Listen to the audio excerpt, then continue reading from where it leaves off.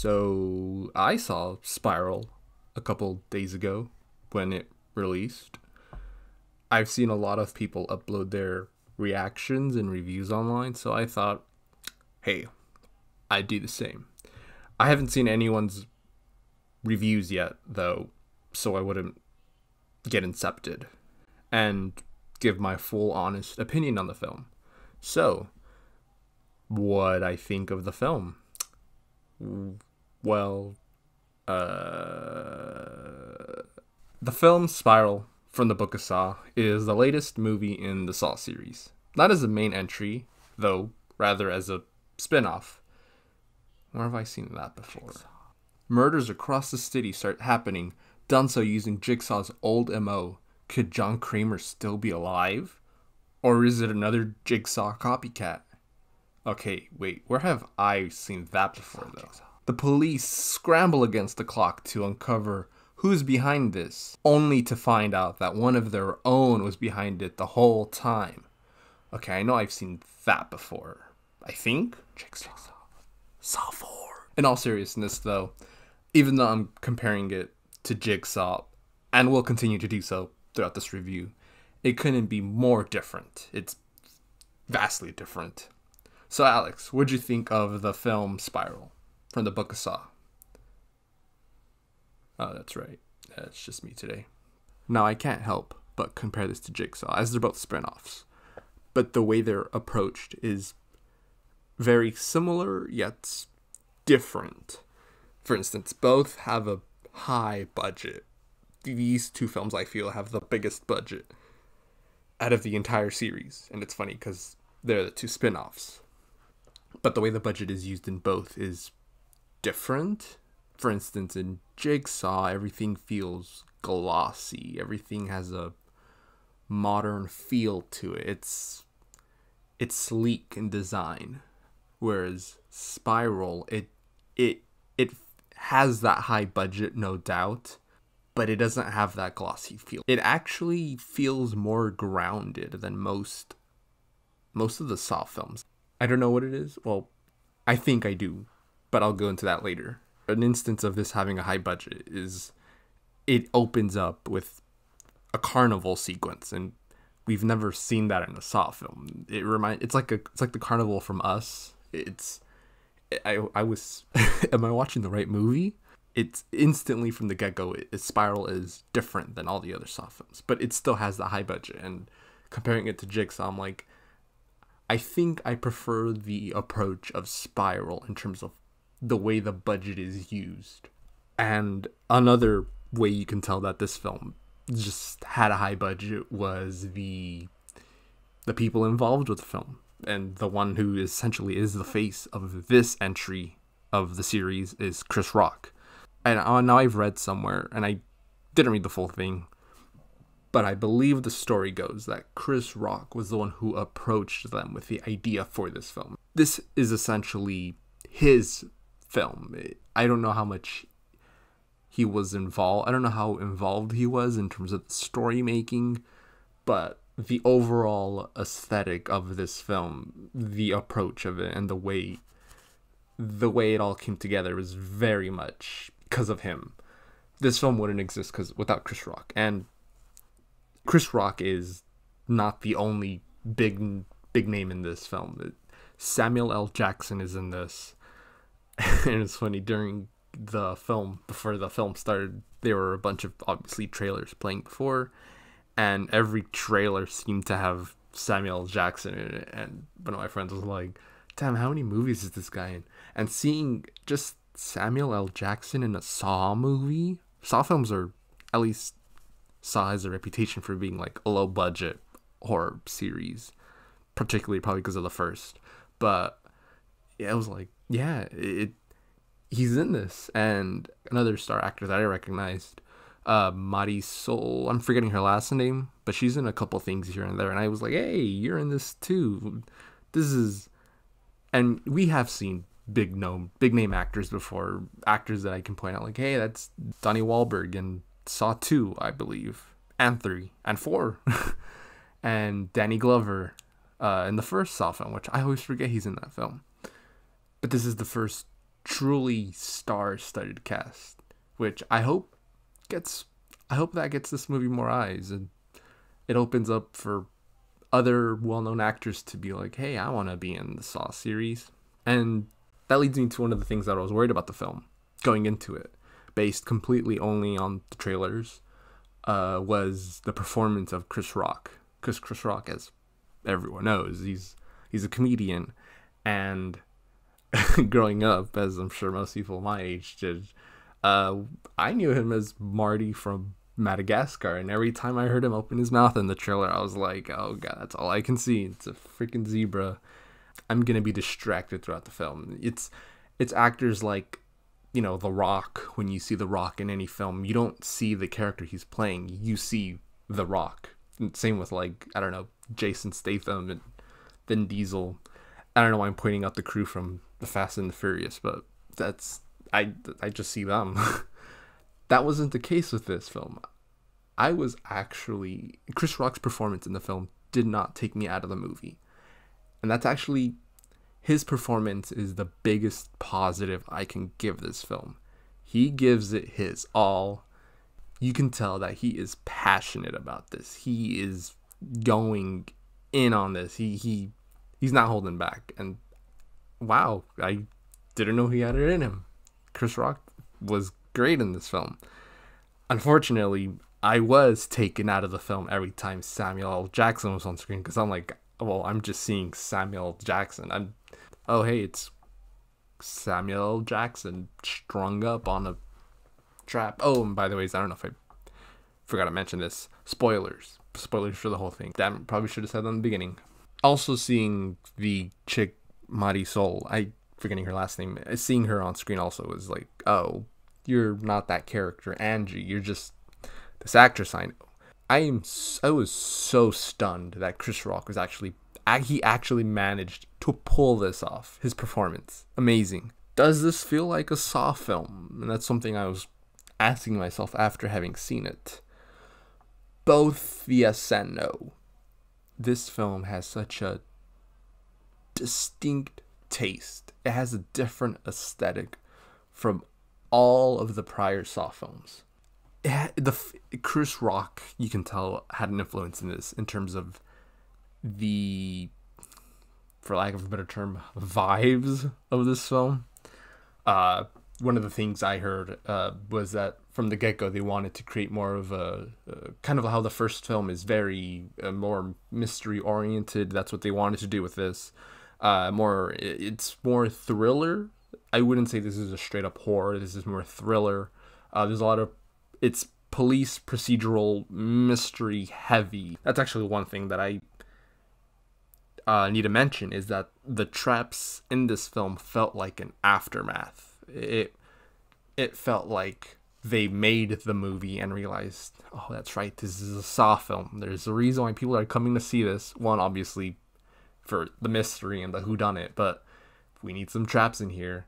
And some of these traps feel half-baked, but there are two that I really like, and those two are, I would say, pretty good. They could be contenders for maybe being, I don't know if it's too early to say, but the best of the series. Not that they're the best of the series, but they could be like top 10 traps maybe. So these could be maybe possible contenders, but all the other ones, and there aren't many. I counted at least 5. And I know what you're thinking. Hey, some Saw movies only have like 5, or some even have less. I think the first Saw film, obviously it's the first Saw film, it only has like, I think that only has like 3, and that's not including The Room that Adam and Gordon are in. In the Saw films that have less traps, it doesn't feel like we're lacking in traps. In this one, it felt like it lacked in that department. I guess since I'm on the topic of the traps, I'll briefly rank them really quickly. So I came to the conclusion of 5 Saw traps, and keep in mind this is from what I remember having seen, so if I'm missing one, that's whoops. I guess it just wasn't that memorable. But out of the 5, starting from the lowest ranked, I guess, would be the hot wax poured over Marisol's character, Angie. The hot wax poured over her face, essentially suffocating her. Even the way she had escaped, she had to sever her spinal cord. It was... What was that? I wasn't a fan of that one. Up above that one, which I think is a much better trap, is the one where one of the officers... That's actually one thing I forgot to mention. A distinction between the movie Jigsaw and this Spiral is that the motivations behind both, they feel kind of similar, but they're done differently. In this, all of the victims are dirty cops, essentially. That's the whole MO. It's cleaning up the Justice Department. That. Jigsaw.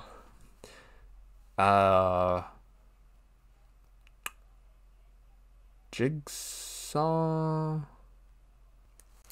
I don't remember what the MO of Jigsaw was.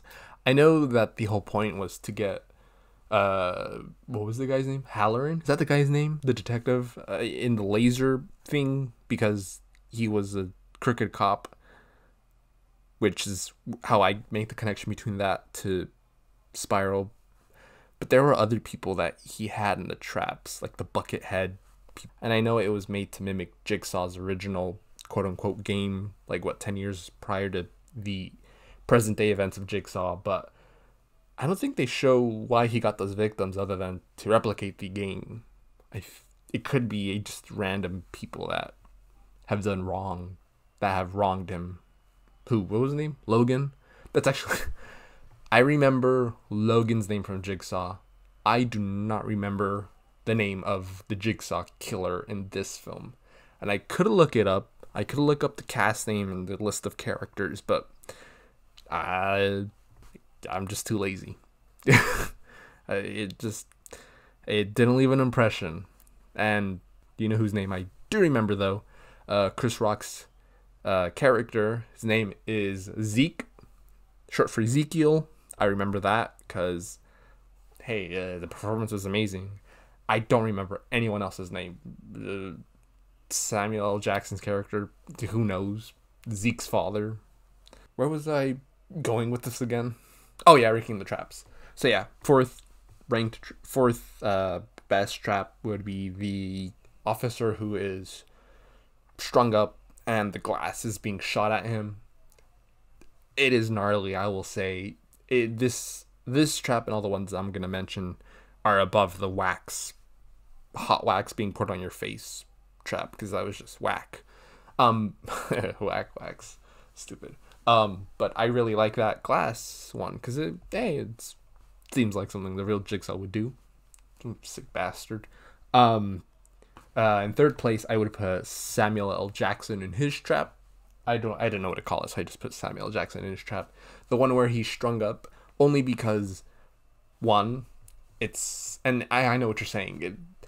That trap had Samuel L. Jackson had no way to escape on his own, unlike the one with Angie where she had to sever her spinal cord and do something to escape. It was dependent on Chris Rock's character, and Samuel L. Jackson was just strung up, bleeding to death. That's not anything. One, it's Samuel L. Jackson in a saw trap. That's amazing. Seeing him strung up, pretty sick. Two, I do like the way it kind of mirrored the marionette in the movie, the pig marionette. Maybe on the nose a bit, but I really like that. Yes, the way you solve the trap is you just need really one bullet and shoot that one thing and he's dropped down, saved, I guess. But I really enjoyed it when the FBI, the SWAT team, when they burst in and they cut some wire, which has him go up again, and his arm pulls out what looks like a gun and points it at them, and that makes them all shoot him. Just seeing that, I don't know if it's seeing Samuel Jackson. That's pretty dark, actually. I don't know why I'm saying that, but that was amazing. Just seeing Samuel Jackson just raise his arm completely out of control of what's about to happen to him, and he just gets mowed down. That was amazing. I liked that, and the ending I will get into in a bit, but that I was like, that's amazing. Second trap is the tongue trap, the intro. It's simple. It isn't like you gotta do this crazy thing to do this, and it's straightforward. Pull your tongue out, you live. But it's your tongue, and it looked painful. Now, when they first showed the shot of him kind of dangling, him standing on that little stool or whatever, and having this contraption on his mouth, I at first thought it was gonna roll his tongue up like a roller, and it would eventually, he had to yank his tongue out in time before it rolled all the way, before it rolled his tongue all the way, and it eventually grabbed onto his lips and began rolling his lips along with it, and then just removing his lower jaw. That's what I was expecting. It's still a cool trap, and I think I ranked it lower only because I had that expectation I had that image immediately in my mind. I was like, oh, that's dark. And then it was just him moving his tongue, which just him removing his tongue, it's still and him having to do it before the the train came and took him away, as the Jigsaw said in the tape before, this is your last stop. I thought it was pretty sick.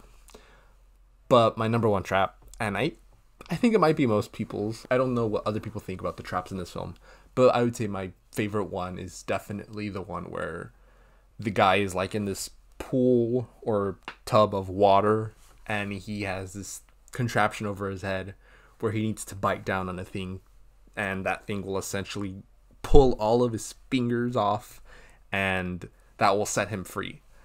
That was the most, it wasn't the most painful, but it was definitely, I'd say, the most creative and the most Jigsaw-like.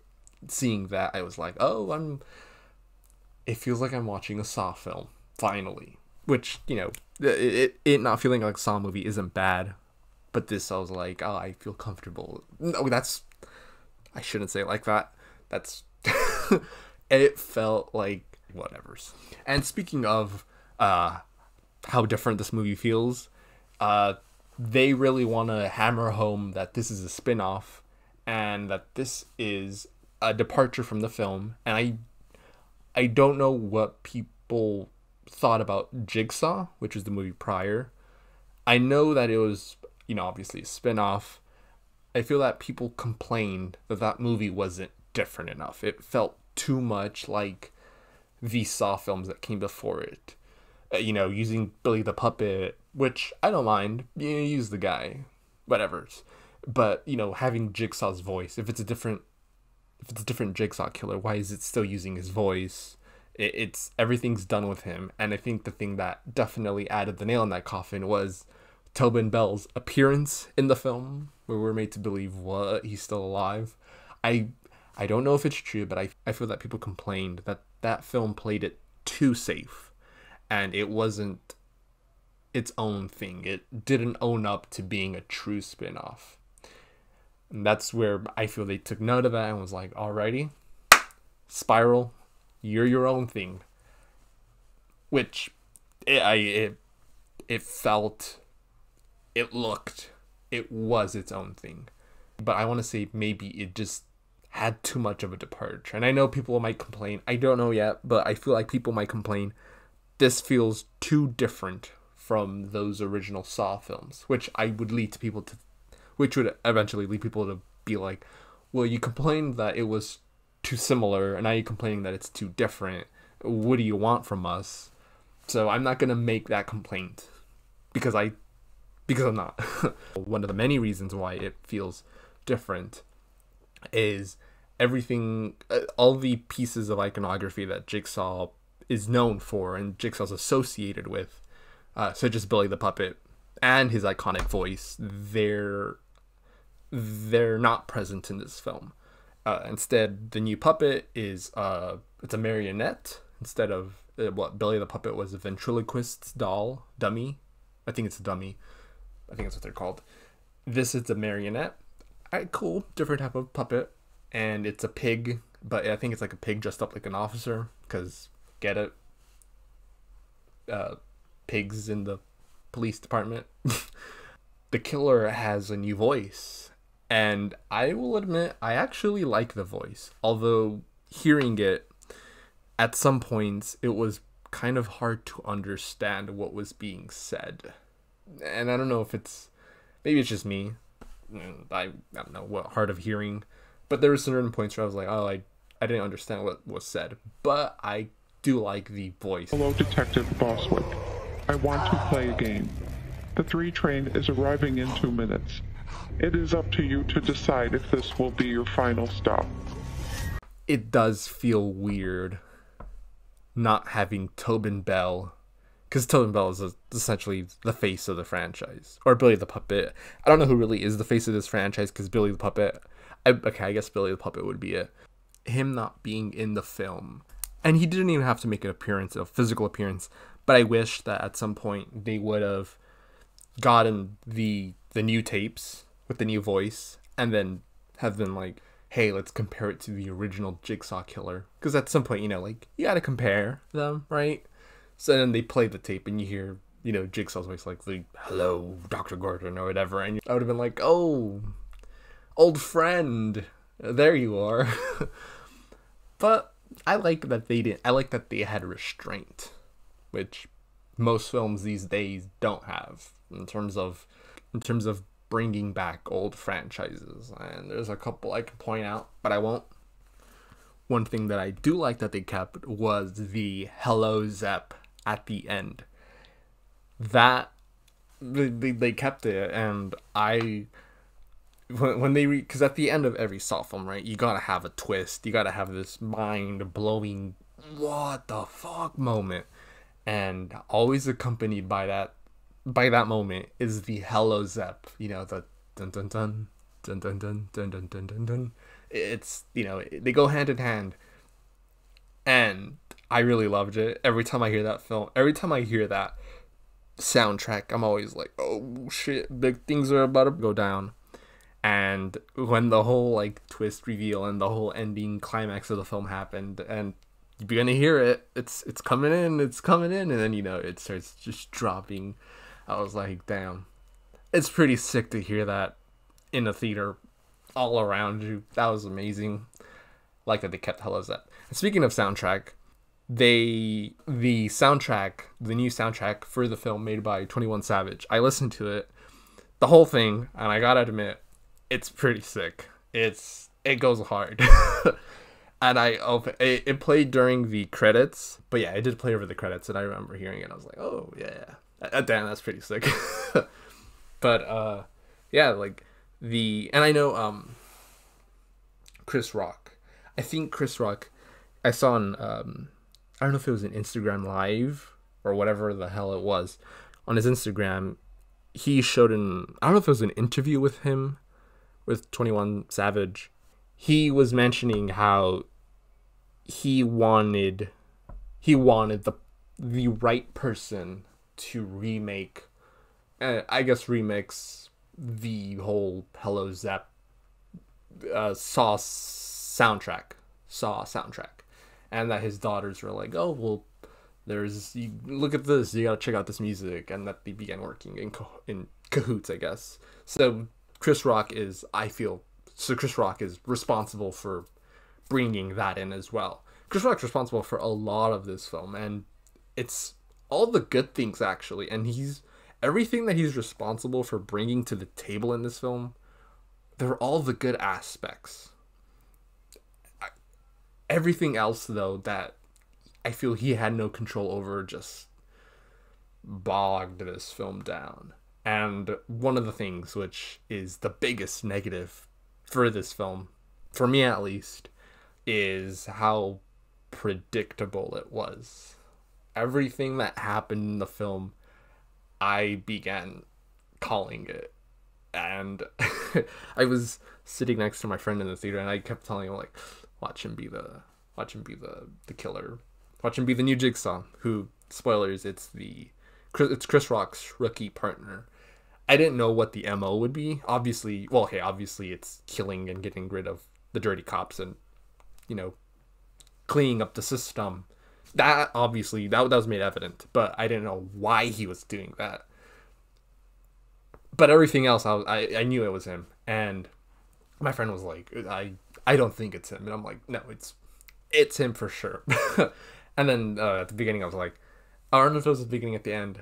And then I also called out, watch it be revealed that Samuel Jackson, his character, was the dirtiest cop in the city, and that's why he's being saved until the end. And lo and behold, that was true as well. And that's that, and the fact that the new Jigsaw, he isn't, I don't know what word I'd use, charismatic. Not saying that the past Jigsaws have been.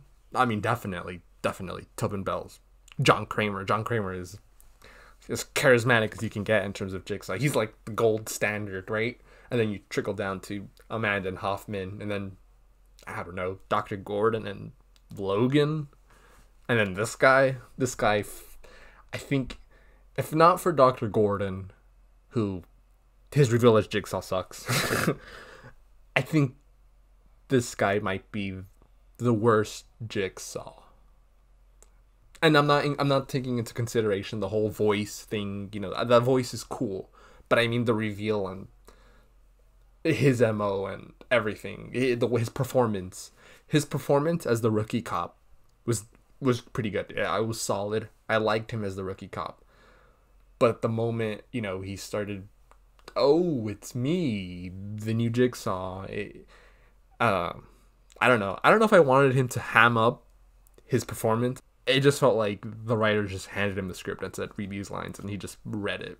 He didn't feel cold and calculating the way obviously John Kramer was, or even Amanda and Hoffman. They felt cold when they were revealed as Jigsaw. You could tell Amanda, before she's revealed as Jigsaw, you know, she's just a player in the game, both in the first film and the second film. And then once she's revealed, you know, she's this completely different person now. And same with Hoffman. Hoffman's like, oh, I'm just another officer in the workforce. But after his turn, and some people would say, Hoffman's not a great character. I like Hoffman, but you can feel that there's a sort of calculating coldness to him. Dr. Gordon doesn't have that. Although he does. The actor, I always forget the name of the freaking actor who plays him. Cary Elwes? Is that what it is? I'm probably butchering that. I'm sorry. But he hams up the whole movie. You could tell he knew that this film was gonna suck anyway, so I guess I give him a pass. Not really. No, I don't give that movie a pass. Even Jigsaw,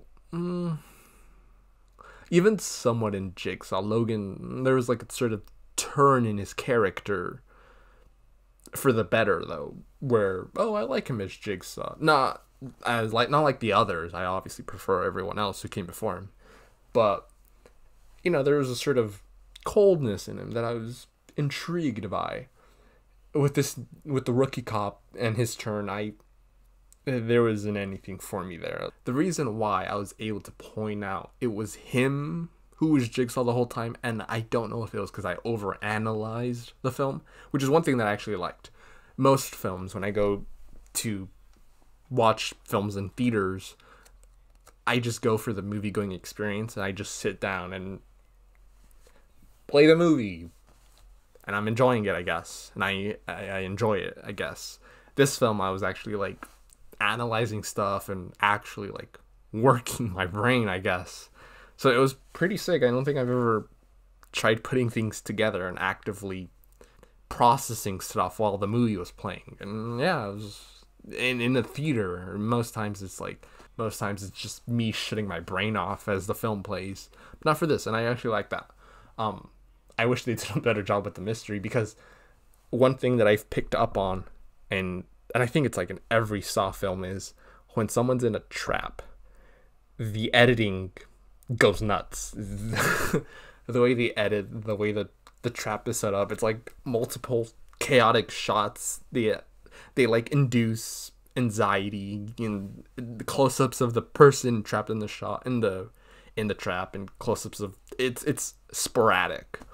They implied they wanted the audience to think that the rookie had died at a certain scene, where they show him strung up and he's been skinned, but they only show, like, the way the editing is done is they show the skinned body and they show certain segments of his body getting skinned, like his arm. But they didn't show him, they didn't show his face. And most of the times when it's edited, they do like a straight close-up of the person screaming their head off. Sometimes I remember in some films they even like close up into their eye. They even like zoom into the guy's or girl's eye, and it's chaotic. And they didn't show his face at all. And I was like, oh, it's him then. It's just straight up him. The editing gave it away.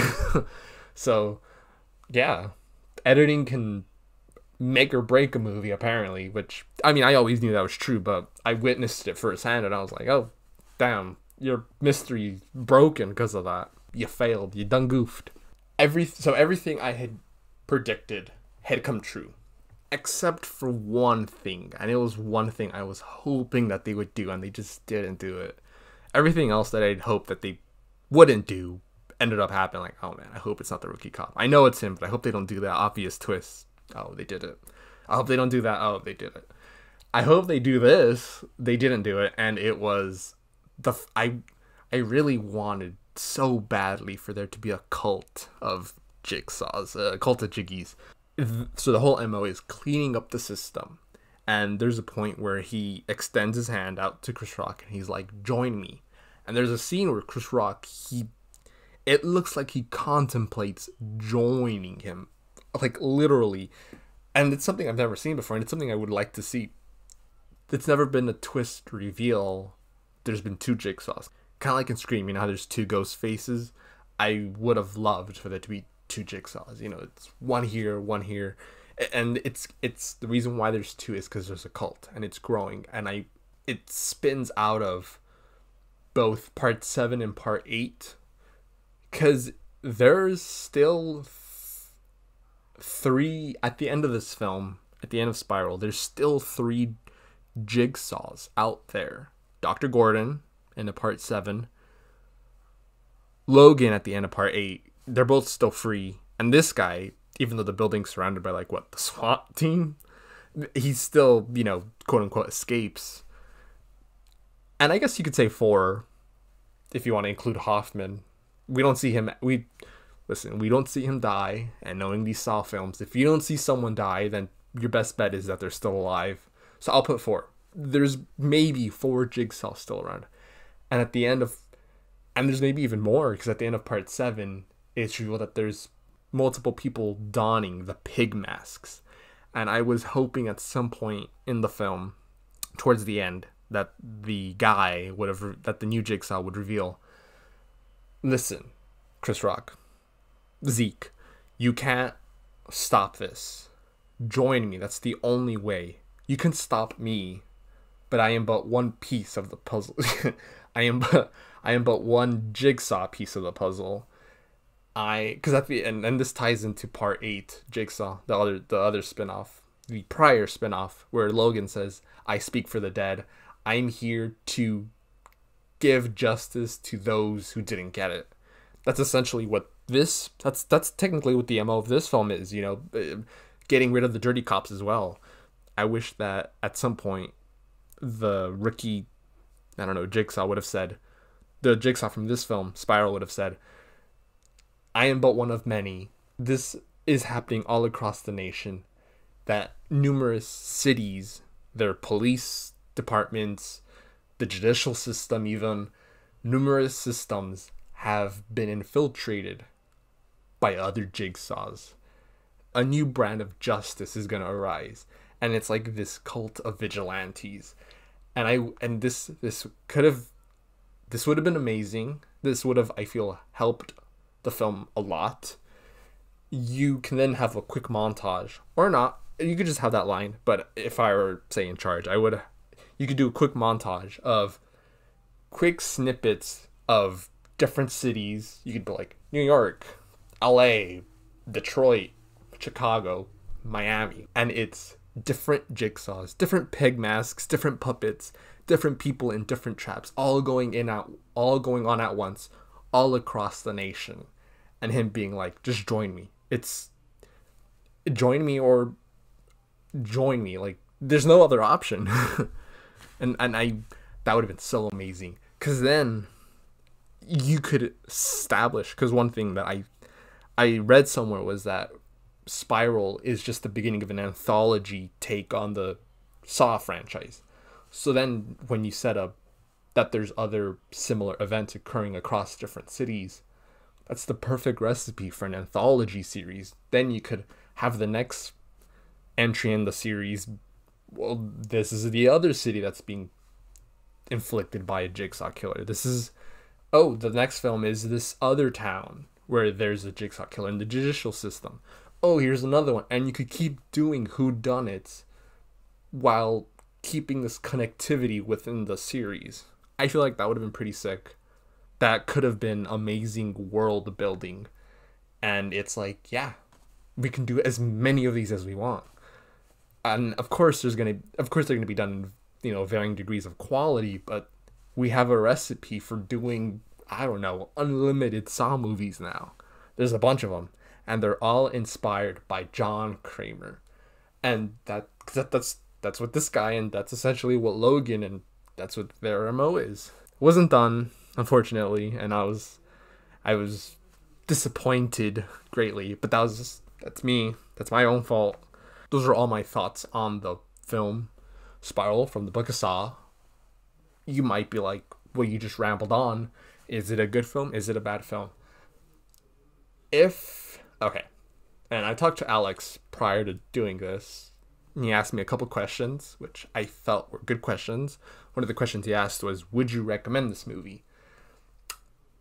As a casual viewer, probably not.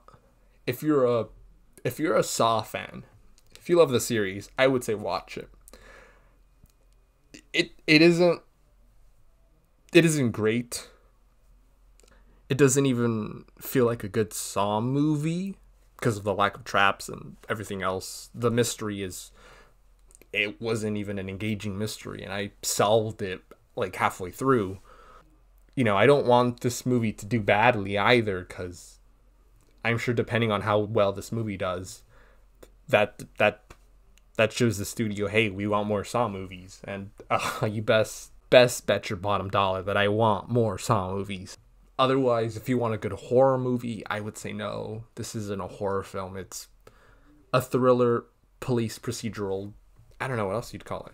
It's a thriller, mystery, half-baked mystery, first and foremost. Saw film afterwards. But that's my opinion on it. The reason why Alex wasn't on today is because he didn't see the film. And I told him, if you like Saw movies, watch it. If you don't. And he said, alrighty, I won't. And I don't blame him. That tongue scene, though, was released online. Officially by Lionsgate, I believe. So you can go look at that. And so I sent it to him. And he looked at it and he was like, yep, the traps are still as gruesome. So yeah, that's Spiral.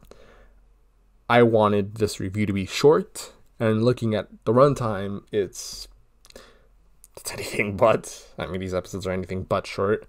I'm planning on doing a ranking, an episode where I rank all the entries in the franchise, in the Saw series, both the movies and maybe even as a bonus in that same video, ranking the Jigsaw killers, maybe. But yeah, I'll probably, I don't know when it'll come out, but all 9 movies ranked from worst to best, and we will get to our regularly scheduled programming. What's the next movie? Dracula? I can't believe we still haven't done the episode Dracula. It's been a couple months coming. And I still haven't finished that damn book. It's a pretty good book, but anyways, that was Spiral. Yeah, what are your thoughts on it? If you've seen it, if you're watching this on YouTube, leave a comment down below.